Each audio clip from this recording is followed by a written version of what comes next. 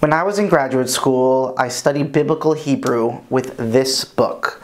I used it a lot. As you can see here, it's really beat up and worn out. I practically memorized this thing.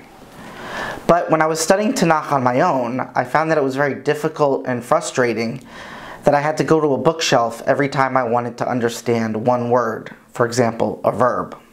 I wanted something handy, something useful, kind of like a cheat sheet or a playbook that would just give me the main information for understanding Biblical Hebrew. Now, fast forward a decade and a half, and I'm teaching biblical studies to my students at the Institute of Biblical Culture and the Jewish Theological Seminary in New York. And I told them right as COVID hit that I would be making my own version of the cards that I never had. I found an excellent publisher, Eisenbraun's Penn State University Press, and lo and behold, 2 years later, these cards are ready for you to use. So here they are. Let's take a look first at the Biblical Hebrew vocabulary card. The vocabulary card is the most straightforward. Depending on how you count, it has 1,600 or more of the most common words in the Tanakh, the Hebrew Bible. The words appear in alphabetical order and are grouped according to their root. So let's take a look at one example. On the very first page, which has the Aleph and Bet letters, we can see that there's an entry for Amar. Now these letters are separated by hyphens, and what that means is that this is a Hebrew root. Almost every verb in Hebrew is going to have a 3-letter Hebrew root, and this root is Amar. It also happens to be the most common root in the entire Tanakh. So what does Amar mean? The first thing we see is Q. What Q stands for is the Kal form, the most basic form of verb, and we'll come back to what this means later on in the video. And the meaning is to say. So it could either be in the future, he will say, it could be the past, she said.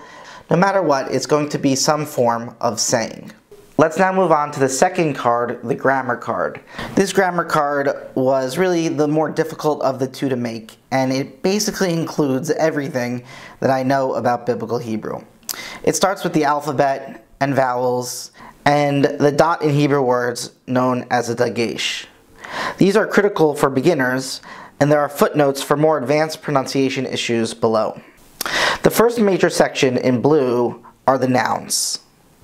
With noun basics, you'll be able to differentiate a masculine noun from a feminine noun, and a singular noun from a plural noun. The next two charts are more advanced. Construct nouns are tricky, but appear in almost every verse in the entire Tanakh. And there's also a chart for special noun forms, such as directions, repetition, and superlatives.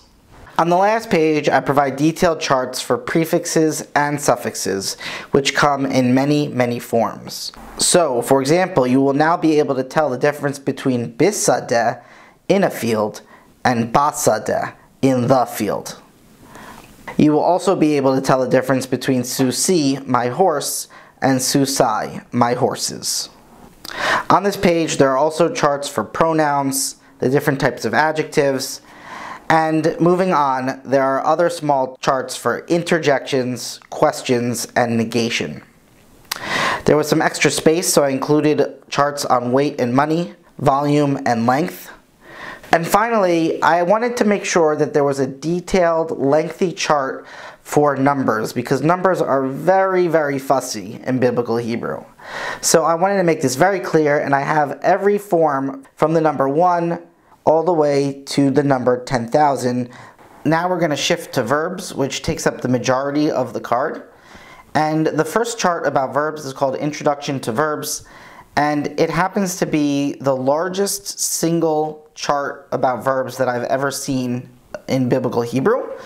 I was able to give you not only all the 7 different types of verbs, the 7 stems, but I was also able to give you examples of each and every conjugation. So in one chart, you end up having every form for a strong root, a root that doesn't change too much, and the example I gave following the tradition is katal, to kill. Yeah, I know, it's a lot of killing. Now, this chart is really an ideal chart. It shows you how Biblical Hebrew, all the verbs should look. But in reality, if you've ever really looked at one or two verses in the Tanakh, you've probably noticed that the verbs you find don't look ideal. They usually have different vowels, and quite often one of your three root letters disappears. And for this I made 7 gigantic charts, one for each stem in Biblical Hebrew. Each stem is almost like a flavor of a verb. And these are gigantic because they need to be gigantic. There are so many variations that it's quite common to find a very rare form. So in order to understand your verb, I needed to give you everything. I threw the kitchen sink at you. To demonstrate how this works, let's return to that verb we looked at, amar. And if you recall, in the meaning of that verb, we saw a Q, which stood for the kal stem. That means in order to look up this verb, we really want to look at the kal variations chart. And we'll notice here that there are a number of columns, and each column is differentiated based on the characteristics of the 3-letter root that you have.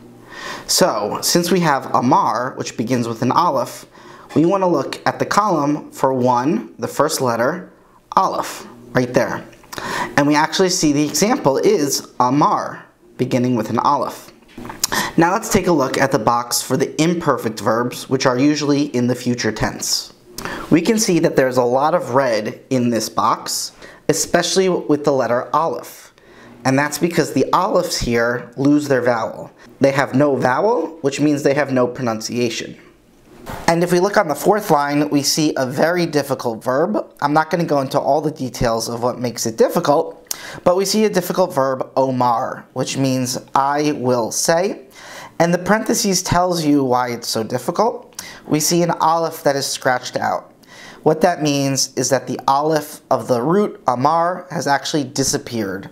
It coalesced with another aleph, and that's what makes this so difficult. So if you happen to see any of these verbs in the Tanakh, especially a difficult one like omar, this chart will help you translate it, and you'll be able to understand it and translate it with precision, so that when you see omar, you'll be able to say, I know what this means. This means I will say. There are also smaller charts for issues such as the vav consecutive, and there are other minor verb topics as well.